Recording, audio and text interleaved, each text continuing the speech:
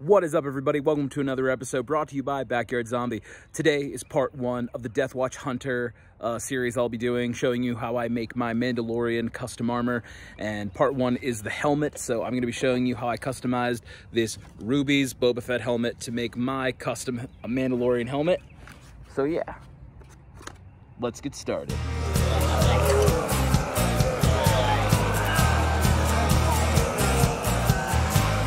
Before this project even started, I actually reached out to a YouTuber by the name of Dave of All Trades. And his YouTube channel, he does a lot of Star Wars props, and he does a bunch of Boba Fett helmets using this same Boba Fett helmet, which is the Rubies Boba Fett helmet.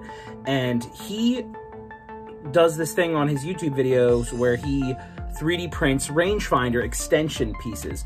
The stock Rubies extension piece of the rangefinder is this piece. And this is the part that goes on the side of the ear that can bring the rangefinder down, and it's very small for the stock piece. Well, I reached out to him and I was like, hey, I don't have access to a 3D printer. Can we work out a deal, and maybe you can send me one of your rangefinder staff pieces? Again, I don't know the proper term.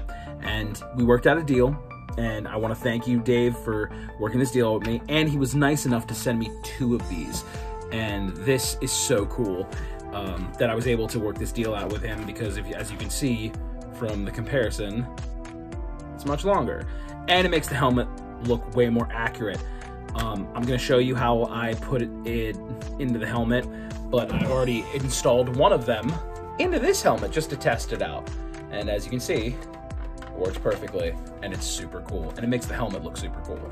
So yeah, thanks, Dave. Here's a comparison of the Rubies rangefinder staff piece versus the one I had 3D printed. It's a little longer and a little more accurate. So yeah, that's going on, you bad boy.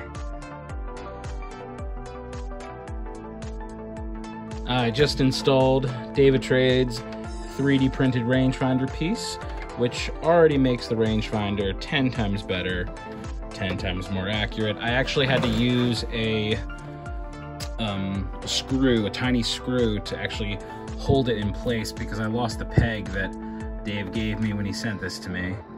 But I'm already loving it. It makes the helmet look 10 times more accurate, and yeah, I'm stoked. And now I think we're going to tape it up, start sanding. And the cool thing about this helmet is that it comes apart in pieces, so just take this off, put it to the side, and leave it there, and focus on the helmet. Also, before you even start painting, have an idea of kind of the detail work you want to do. These were just some of my ideas. I actually printed out a bunch of these Mandalorian stencils, and I just one day I just decided to draw these, and then I think I'm actually going to go with design number 1. Which is just a base of brown and a bunch of different types of greens with some silver scuff marks here and there. But yeah, just have an idea of where you want to start so you are motivated. So I decided to, instead of filling this hole, to heat up the inside and push it through. So now I'm putting other dents on the helmet so it just looks battle damaged.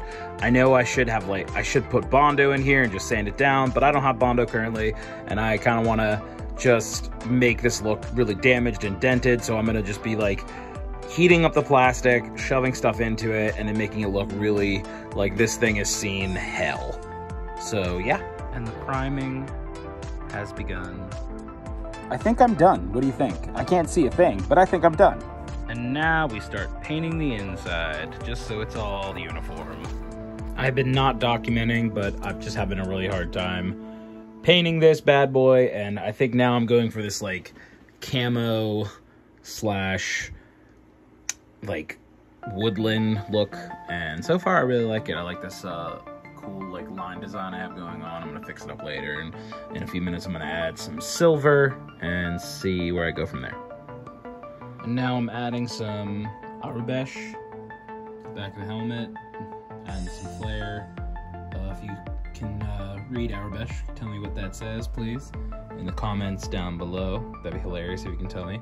This is an Easter egg for a very famous film franchise, and that is the name of the character. now we're just going in with like a silver Sharpie and like highlighting all of like the details. So yeah, it looks pretty cool so far.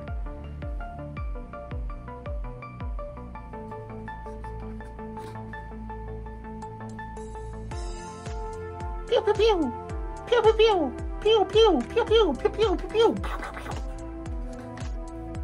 You're no good to me, dead. This is the way. And there you go. That's how I made my custom Mandalorian helmet. Yeah, I hit some snags. You got to be patient with this kind of stuff.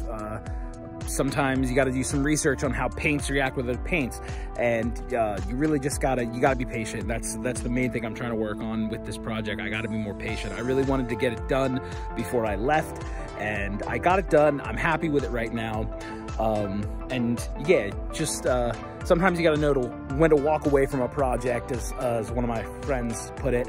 And then I started doing more research, and then thank God I found out about Sabine Wren, who her entire like thing is doing cool graffiti art on her helmets.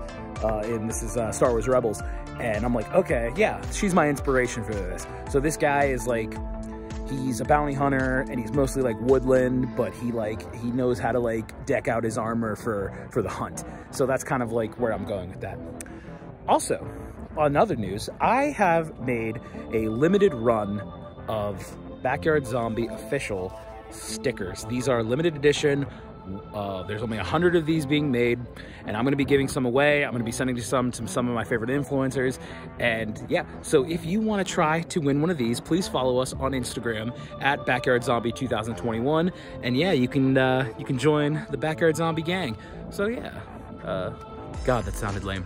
But yeah, so if you want one of those stickers, follow us on Instagram. We're going to be doing a giveaway here shortly. So yeah, thank you for watching.